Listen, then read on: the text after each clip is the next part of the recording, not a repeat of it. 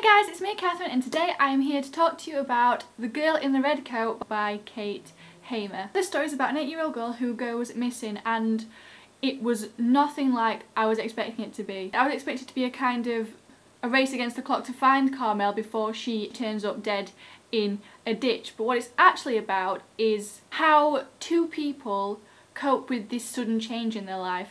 It's told from two perspectives. We get Carmel's perspective and her mum Beth's perspective, and we follow both of them as they try to adjust and cope with this new life that they've suddenly had thrust upon them, and I really enjoyed it. It was also though really frustrating because you get both sides of the story. There's things you know that the other character doesn't, so you really want to tell Beth, Carmel's mum, that you know where her daughter is, you know where she is, and you know that for the moment she is safe, you know who she's with, and obviously you want to tell her because obviously Beth's really struggling with the loss of her daughter and blaming herself, and you want to tell her that it's okay.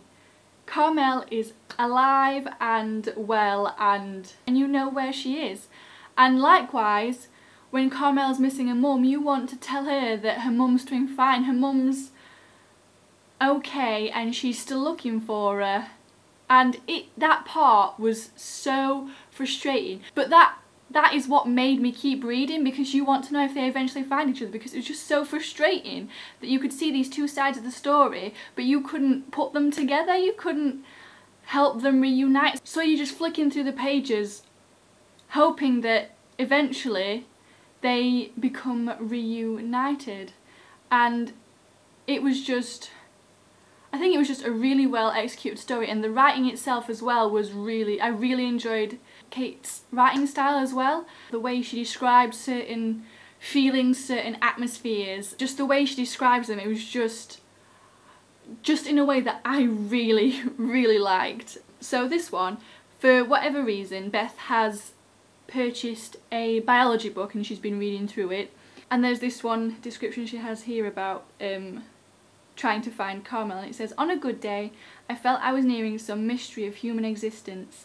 Eyes, hands, feet, womb, fingernails, as if Carmel had not been taken but had shattered apart into fragments. An explosion of particles, fine like glass, and I could somehow learn to knit her back together again. I could feel her textures under my fingers, the slide of my thumb across a clean curl, the crispy skin of a healing cut, bone at the ankle, raw and knobbly." And I just think that was a really... because obviously Beth's feeling a lot of things because she's missing her daughter and she wants to find her so much that she kind of sees her everywhere. She can see her and feel her in whatever she's doing, and I just thought that description was just... I just really liked it. And there's this one where she's basically just describing a draft through the house, but she makes it sound like so much more. There must be an open window somewhere. Coats hanging by the stairs stir like restless spirits wear them. The yellow leaves of the phone book that the phone sits on riffle open and closed enough to make me worry the ringing phone will be pitched to the floor. And I just think that the way she writes and the way she describes certain feelings are just really interesting to me, and I just really enjoyed it.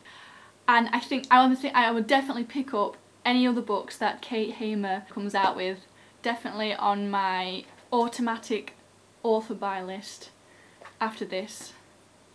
So that was The Girl in the Red Coat, guys. If any of you have read it, let me know in the comments what you thought about it and whether you're thinking about picking it up if you haven't already read it. Thank you so much for watching, guys, and I will see you in my next video. Bye!